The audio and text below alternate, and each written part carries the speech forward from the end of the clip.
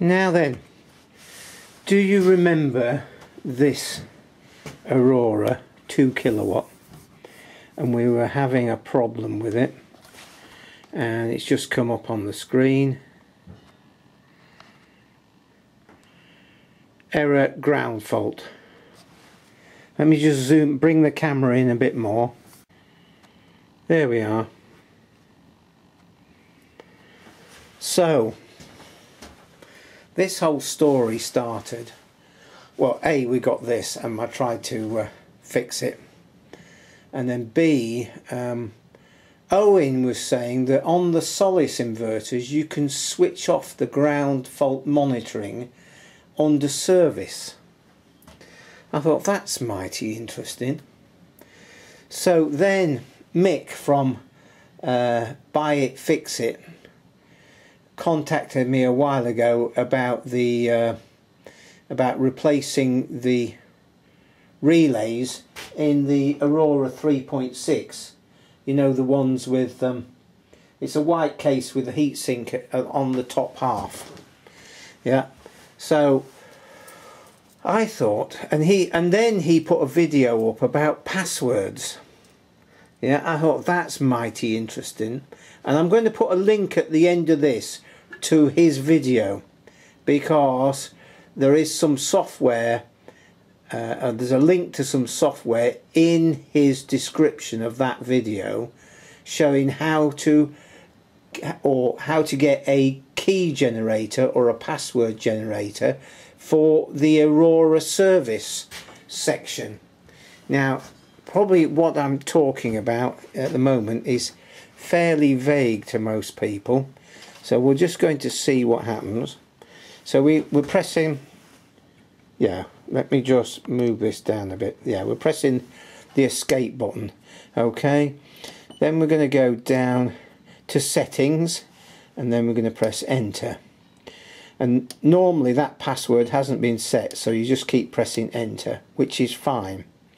Then we're going to go down to service, and we'll go enter. Now the password. Here, this is the problem, because it's not a generic password, it's a password for each inverter. So this password generator that Mick had found, yeah, so that is the code of this, or the serial number from this inverter, and this is the password that his generator created, 918359. okay, so we want a 9, so we're going to go 1 down, and that's a 9. Then we press enter. Then it is 1, so we're going to go 1 up and then press enter. Then we got an 8, so we go 2 down. And then we got a 3, so we go 1, 2, 3. Then we got a 5, so we can go up or down. And then we got a 9, so we go 1 down. And you press this, and it goes error set clock. What on earth's going on there? Yeah, this makes no sense whatsoever. And I'm going to put a little clip in now of a normal 3.6, what happens when you put the wrong password in. So I'll just do that now. 9 4 6 6 2. There we go, enter. Wrong, error, wrong password. Yeah, and then it resets. Okay, so that's what happens with the this type of Aurora inverter. One of those, the 3.6 kilowatt. Okay, so you've seen that. So what we need to do now is go escape, and where are we going to go? Up? No. Down? Time? Is it that? Set the date. So that's the time, so really it doesn't matter what the time is at the moment. So we'll just go, it's 1 minute, enter, and then that's it, that'll do. So the date, okay, so the date is actually, where are we? The 26th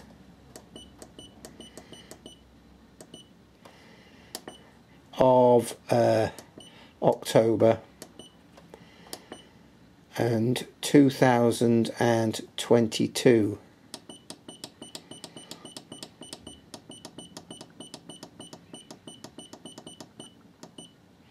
Okay, so we've set the date, okay, and then we're just going to time again, enter, yeah, and it's all set, okay, and we have to go through this.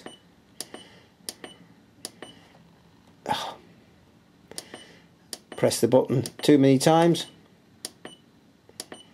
Okay, so the date is set, so we'll go escape and we'll go into settings and we'll go through the password, which is just keep pressing enter, and then we're going to go down into service. Right, so we'll put the password in again. Now we've set the clock, and we're going to go 9, so 1 down, and then we're going to go 1, then we're going to go 8, then we're going to go 3, then we're going to go 5, then we're going to go 0, no we're not, we're going to go 9. So 1 down. So we're going to press enter. We've set the clock, alright. What? Escape. Right, so where's the clock? The clock was down from here, wasn't it? Time. Enter. That makes no sense. Yeah, so let's go escape. Let's try somewhere else. Escape again. So we're going to go enter. Statistics. Let's enter that. Oh, access denied, battery low. Hopefully you can see this. Right, okay. So these have got little button cells in them. Yeah, to keep everything going. So maybe that's faulty.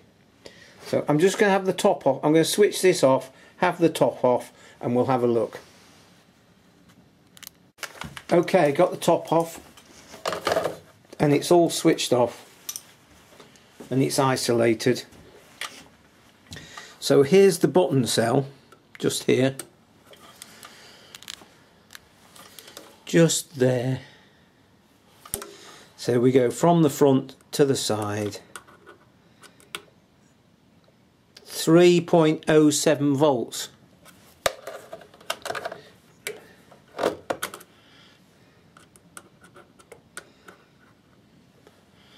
And I'd say that was alright, but it's saying it's got a low battery, so I'm just going to change that.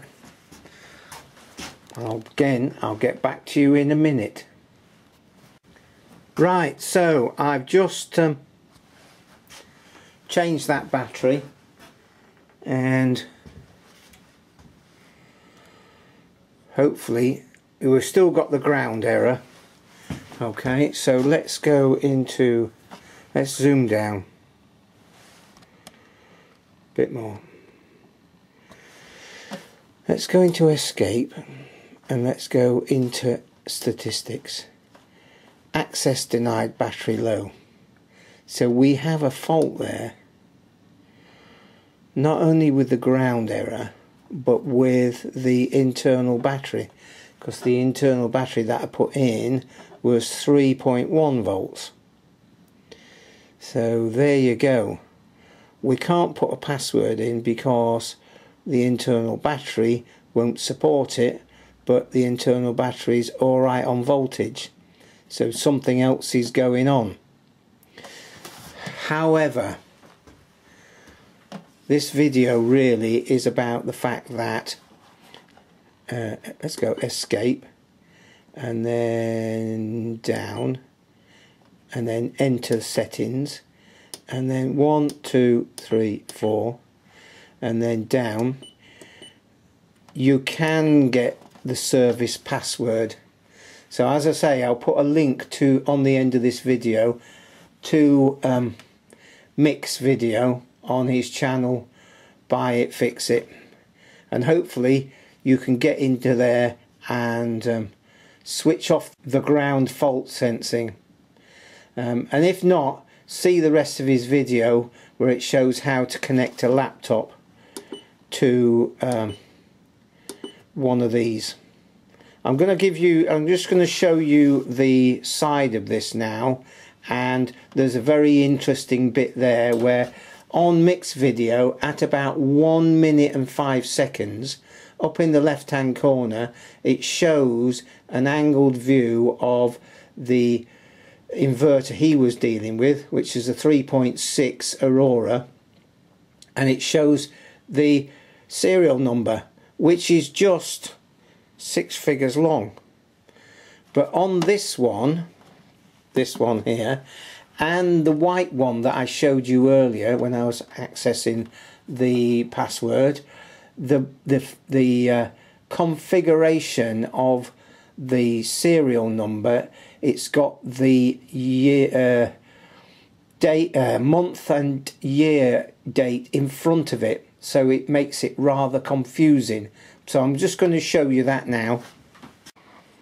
So here we go, and as you see, whereas Mick's was, let me get a screwdriver, his serial number was from there onwards. We've got 1408 on the front, which again is the week code. So that confused the merry hell out of me, because I thought, I haven't got a 6 figure, I've got more, I've got 10. There we go. So there you go, and it's interesting that again I've got a white Aurora just here, and it has the same configuration. Let's have a look at that, and look, it's got the same configuration. That says 1320 and that says 2013. How very odd. And then the 6 figures. So is that week 20 of 2013? And why have they put it the other way round? Stranger than a strange thing. Hey? Whereas, as I say, on the one that Mick was dealing with, there was just that as a serial number.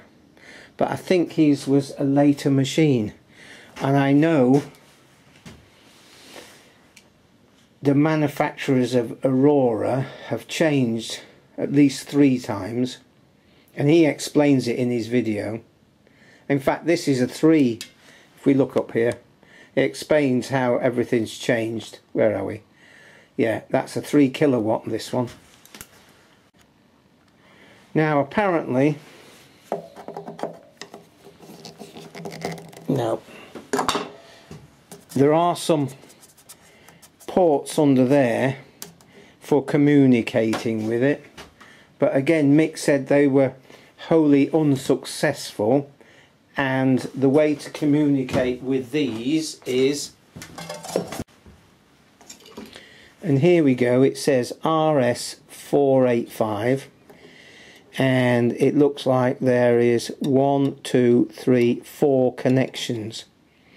Now I know some RS485s have only got, basically you can get them with a USB that goes in the side of your laptop, and then either 2 or 4 or 5 screw connections. Now I haven't got a clue which ones go to which, so hopefully Mick will clarify that situation on the comments on this video. But I thank Mick for his time and his effort and putting the information out there. He's obviously a bit into this computer programming and code and all that sort of thing, and it is rather a mystery to me. So anybody who's got ideas, I'd love to hear from you. Right then, we'll leave it at that. Catch up with you soon. Cheers for now.